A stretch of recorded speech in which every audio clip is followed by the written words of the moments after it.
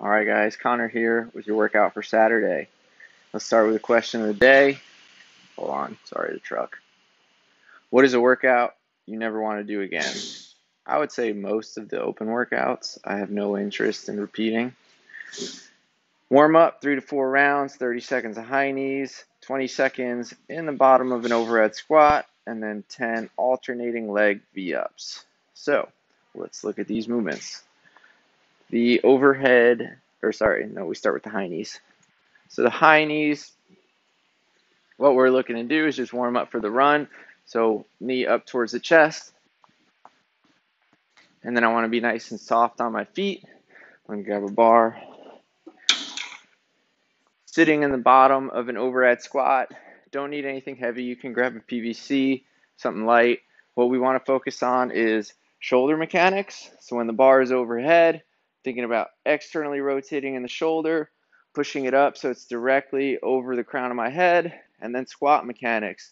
When I sit down into the bottom, right, I want to keep the knees out, weight balanced throughout my feet, chest up tall, and just pause as low as I can for 20 seconds, making sure those mechanics look tight.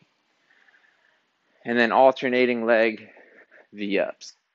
Starting a hollow, one leg at a time, comes up to meet in the middle.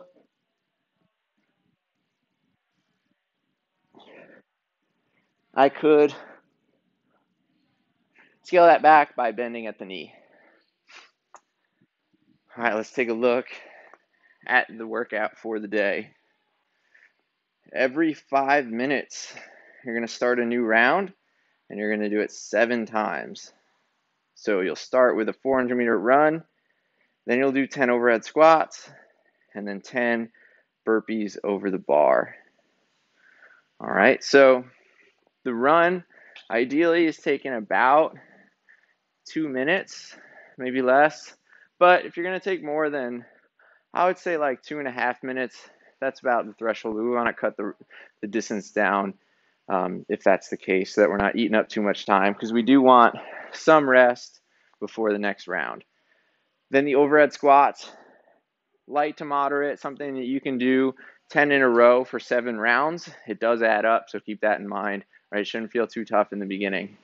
And then the burpees, if the burpees are going to take longer than, I would say like 45 seconds or so, give or take, depending on how fast you do the other exercises, then you might want to think about adjusting the number, again, so that we get some rest before the next round. So let's look at these movements. The overhead squat, you can do with barbell, kettlebell, dumbbell. I'll grab a dumbbell and show you what a single arm variation would look like.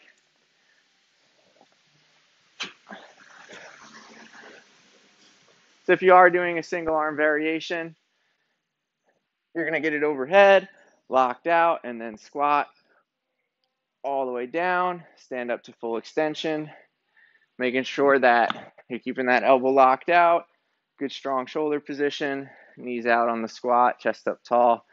And then I would just switch arms every round. And then what you would do after you finish the 10 squats is just put the dumbbell on the ground, and you can do your burpees over your dumbbell. So chest and thighs hit the ground, 2-foot takeoff, 2-foot landing to the other side.